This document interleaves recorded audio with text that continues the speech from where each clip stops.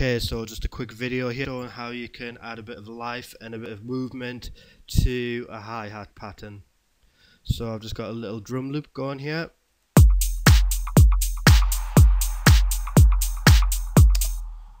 And on this channel I've got a drum rack loaded in with a hi-hat sample playing on pad 1. Okay, so I'll just solo the hi-hat. And I've just got to play it on every 8th note there. So the first thing I'm going to do to add a bit of life is just vary the different velocity hits.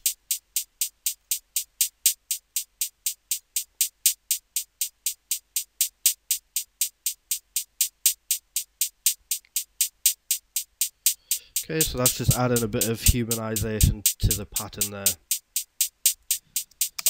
Next thing I'm going to do is, in the simpler device here, click on the volume tab here and turn the decay right down and the sustain right down. Then I'm going to go up here to my Max for Live devices, click on my Max MIDI effect,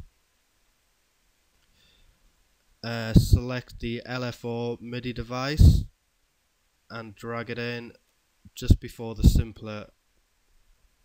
And I'm going to turn the rate down to about there, and then I'm going to turn the depth down to about there, and then I'm going to click on this map button here, and I'm going to map the LFO device to the attack of the volume of the sample.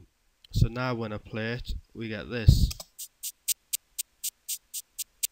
Okay, so just a nice little bit of subtle movement there. So without and with. And the last thing I'm going to do is, in the simpler device, I'm going to click on this LFO button here, and I'm going to map this LFO to the pan and position of the sample. So I'm going to turn that up to maybe 25%.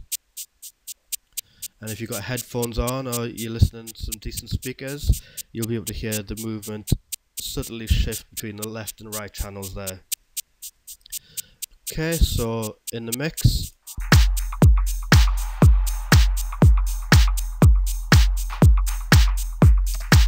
So as you can hear, it's a very subtle effect, but it is something that'll just add a little bit of interest to the listener's ears. And yeah, that's it. If you liked the video, let us know. I'll make some more. If not, then I won't. Alright, this has been C. Lopez. Peace.